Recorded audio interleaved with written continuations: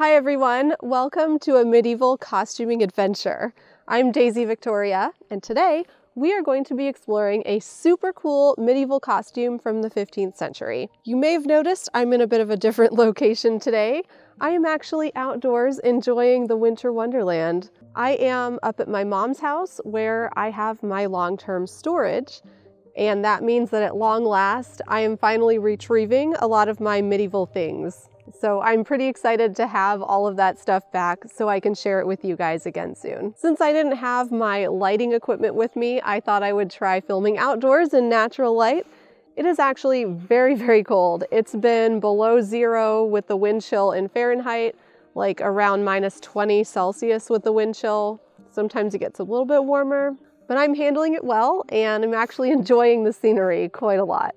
I am working on a project which I'm very excited about, and this pink ruffled kirtle is a part of that project. It's actually going to be a strawberry dress when it's done. Instead of putting strawberries all over my dress, a la the Lyrica Matoshi inspiration that was very beautiful, I thought it would be fun to turn myself into a medieval strawberry. Because why not? I already love picking strawberries and eating them, and they say you are what you eat, so it's only fitting that I become a strawberry. This is the underlayer for my strawberry dress, but it's also a dress all on its own. I chose a light pink because I thought that made sense for the inside of the strawberry, and also it's a color I'd like to wear on its own. The dress itself here is the same pattern I used for my standard medieval kirtle found in lots of 14th and 15th century images. I have a PDF tutorial for that dress, which I will link up here and also in the description. And if you want to make this dress with a ruffle at the bottom, keep watching and I'll show you how I did it. I'll explain how to adapt the tutorial to add a ruffle to the dress and also how to make it sleeveless. Over the years, I've been collecting some really interesting images from 15th century Flemish artwork. And I started to notice a very cool detail that pops up sometimes. Some dresses in these images look like they have a ruffle at the bottom of them. And the more I looked for it, the more it started to pop up. But what's with the ruffle? It is present in a number of images, yet it doesn't seem to be that common overall. Most of the time, these dresses are found as an underlayer. Now, there are exceptions, like this awesome image of dancing peasants, where you see it on an outer dress. I do think that makes sense because throughout the Middle Ages and Renaissance, we see a lot of dresses that could be worn as the outer layer, or they could be worn underneath another gown. For example, a winter gown, something you put on for warmth, a court dress, something for a special occasion, and so on. Also of note is that in that dancing peasants image, it looks like the ruffle dress is a sleeveless dress worn over a dress with short sleeves, or at least the short sleeves look like they're a different color. Since most of the ruffle dresses are worn underneath another dress, it's not possible to say for certain what the sleeve configuration is on all of the ruffled dresses. So that means I get to pick the sleeve configuration I want. I chose to make this dress sleeveless based on a couple of reasons. I do have some examples of sleeveless dresses from the 15th century, and I hadn't tried that yet on this particular style, so thought this would be a great opportunity. Since I'm wearing another long sleeve dress over this in the final project, I thought it would make sense to make a sleeveless underdress, as we do see images of sleeveless shifts in the period. Plus, I live in the very warm South. Okay, warm is putting it lightly, it's downright hot, which sounds super ironic to say as I sit here amongst the snow, by the way. And anyway, it sure would be nice to have a sleeveless linen dress for when we have events again, whenever that happens. I've been wanting to explore this ruffle for so long, and it was finally time. I'm tackling the question of this ruffle through my lens of functionality and practical construction. So I'm doing an experiment. This particular dress is made of linen. In period, we see linen and wool dresses. I chose linen because it's going underneath a wool dress. I considered how I wanted to try this ruffle. There are a couple of thoughts on construction here. One thought is that this is a separate piece of fabric which is made into a ruffle and gathered or pleated onto the dress. This would certainly help to add volume, and it could be decorative too. Another thought is that it could be a longer cut of the dress, and then that extra length is folded up and gathered into place. It would have to be gathered since the bottom would be wider than the point at which you are attaching it. Whether it's a separate ruffle or it's folded up from the skirt, It's reasonably common to have some sort of reinforcement on a hem at this time period, and in fact we do see a lot of contrasting material used there. I really do think it looks evenly gathered or pleated on the images from the period, and trying out the folded up version, just kind of using a dress I'd already made, didn't really give me that desired effect because it didn't really want to gather up evenly. So to my eyes, I believe it looks more like the pleated on ruffle. I found that both methods would have taken me about the same amount of fabric. So my other question, does one method save fabric, in my particular case was a no. No matter which way you do the ruffle, it will add some weight to the bottom of the skirt, which is really nice for adding some body. So I cut out my pattern pieces a little bit shorter than the normal length of the gown. And basically I have this much left for the ruffle at the bottom. I did calculate this a few different times in a few different ways, and I was really good about cutting out because I actually ended up with more fabric here than I had wagered, and that's great. So I must have moved the pieces a little bit closer together when I was actually doing the cutting. That's awesome. This is what happens when you buy the fabric before you've calculated how much you need. I actually did not have enough for what my ideal length of the ruffle at the bottom would have been. However, I do have enough to make it work. So I was kind of overestimating how much I needed, but it turns out I do have enough for what I now think is probably a more realistic amount. So basically, I'm going to cut this entire piece I have left into straight sections, which I'm going to use as the ruffle for the bottom of my dress.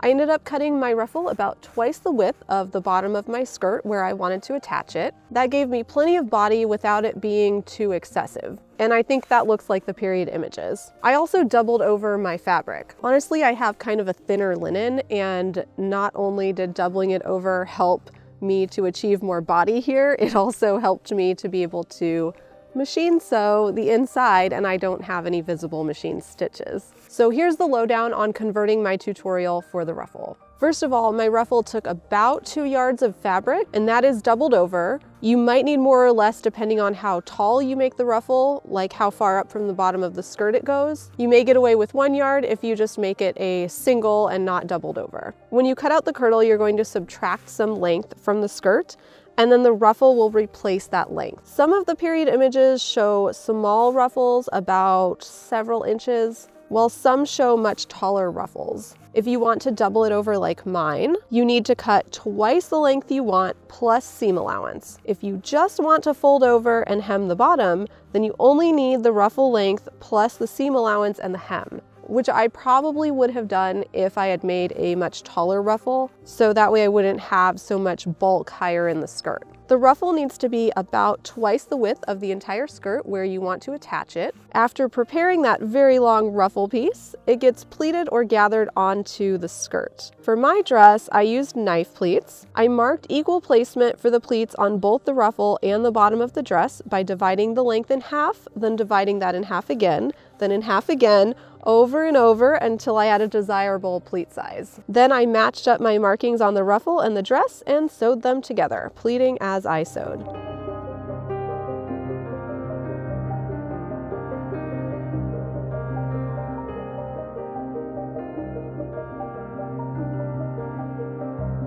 Because I doubled over my ruffle, I was able to sew this on the machine and finish the raw edges with my serger. And that is all hidden on the inside, so I have no visible machine stitches. If you use a single layer ruffle, you will hem the bottom of the ruffle piece and then also pleat the top of the ruffle onto the dress.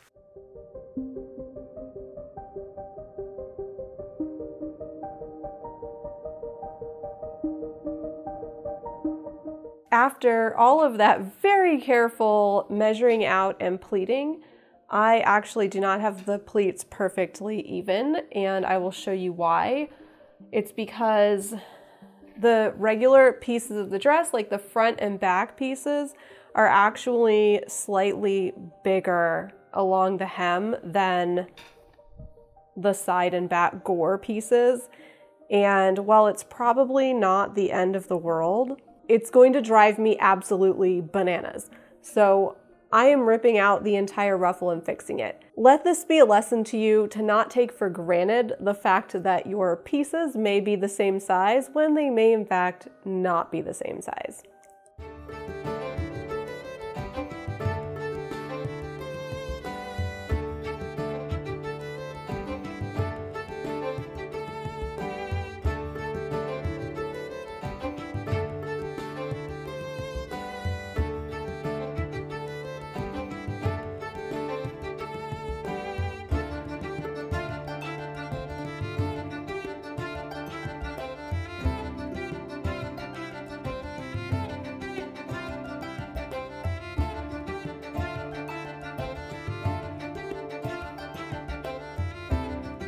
Another note on using my tutorial to create this particular sleeveless style, you will obviously not make the sleeves, and for the arm openings, you will create facings that match the cut of the arm openings, the same way as the facing for the front opening. The armhole facings are attached the same way as the front and back and neckline opening facing, stitched down and turned to the inside. Here I'm using some decorative top stitching to secure it in place.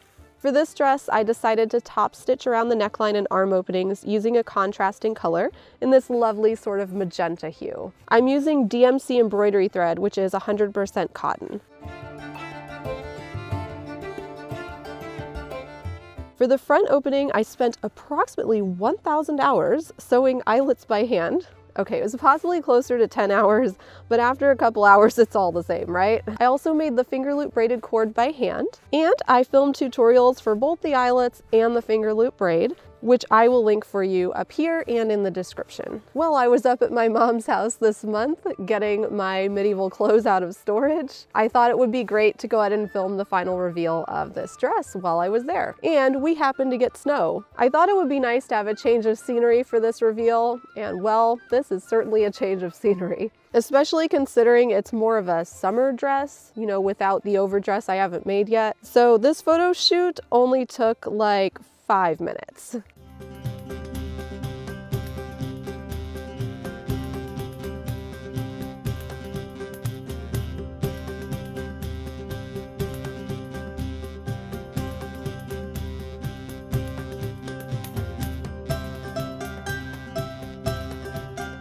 And I am wearing modern snow boots with yak tracks. That's not because winter-friendly medieval footwear did not exist, quite the contrary. It's just that I don't have any since I reenact in the very hot climates of the South. Special thanks to my mom who helped me with these shots. We were both quite cold by the time we got this footage, but I think it was totally worth it and we had a fun time.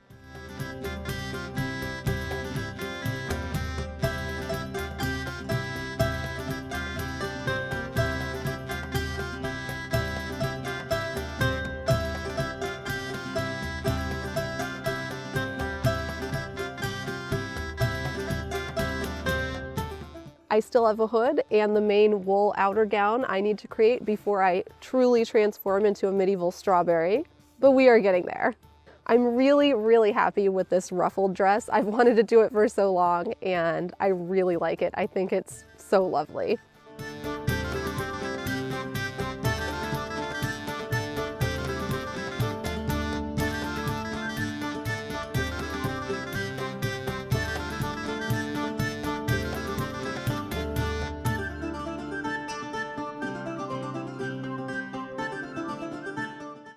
And here is the pink dress worn underneath another outer gown, this time a brown wool one that I've had for a long time, as well as a red wool hood. So this kind of gives you an idea of what that ruffle kirtle looks like as an underdress, even though I will eventually be making a red strawberry dress to go over it in the next few weeks or so. Wearing all these wool pieces on top definitely felt a lot better for taking photos outside in the snow, and I had a lot of fun doing this. Since I don't normally live where it snows, I am actually very excited whenever I see snow, and playing in it is something I find very magical and super fun.